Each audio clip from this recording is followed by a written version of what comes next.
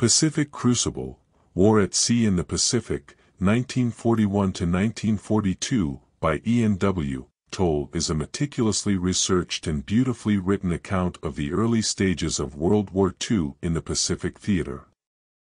Toll's narrative takes the reader on a gripping journey through the complex web of events, characters, and strategies that shaped the course of the war in this crucial theater. Through vivid storytelling and detailed analysis, Toll paints a vivid picture of the conflict's dramatic unfolding, highlighting the strategic and personal aspects of the war at sea. One of Toll's most notable strengths is his ability to humanize the individuals involved in this grand historical drama. He goes beyond the usual list of military leaders and introduces readers to lesser-known figures who played pivotal roles in the early Pacific battles.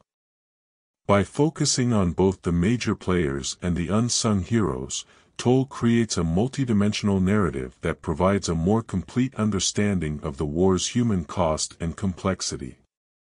The book is structured chronologically, beginning with the Japanese attack on Pearl Harbor and continuing through the early months of 1942.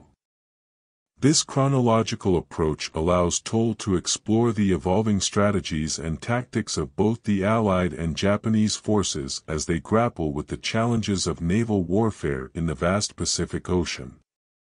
Readers are given a front-row seat to the strategic decision-making processes on both sides, as well as the often brutal realities of naval combat. Toll's vivid descriptions of naval battles are a highlight of the book. His ability to convey the chaos, tension, and sheer terror of these engagements is remarkable. Whether it's the Battle of the Coral Sea, the Battle of Midway, or the countless smaller skirmishes, Toll's narrative keeps readers on the edge of their seats. He also excels in explaining the technical aspects of naval warfare without overwhelming the reader with jargon, making the book accessible to both military history enthusiasts and general readers. One of the central themes that emerges from Toll's analysis is the importance of intelligence and codebreaking in the Pacific theater. He highlights the critical role played by codebreakers like Joseph Rochefort, whose team managed to decode Japanese naval communications. This intelligence allowed the Allies to anticipate Japanese movements and gain a crucial advantage in battles like Midway. Toll's exploration of the intelligence war adds depth to the narrative and underscores the significance of these behind-the-scenes efforts. Additionally, Toll delves into the cultural and political aspects of the conflict.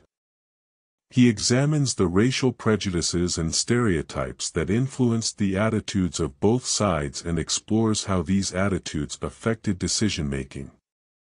Toll also addresses the broader geopolitical context, including the shifting alliances and rivalries between the United States, Britain, and Australia. This broader perspective helps readers understand the complex web of relationships that shape the Pacific theater. While Toll's narrative is primarily focused on the naval aspects of the war, he also provides insight into the broader context of the conflict. He discusses the interplay between the naval and land campaigns and the strategic importance of various Pacific islands. This holistic approach allows readers to see how the naval battles fit into the larger strategy of the war in the Pacific. In terms of style, Toll's writing is both engaging and evocative. He has a gift for crafting descriptive prose that brings the scenes and characters to life. His meticulous research is evident in the wealth of details he provides, from the inner workings of naval vessels to the personal experiences of sailors and officers.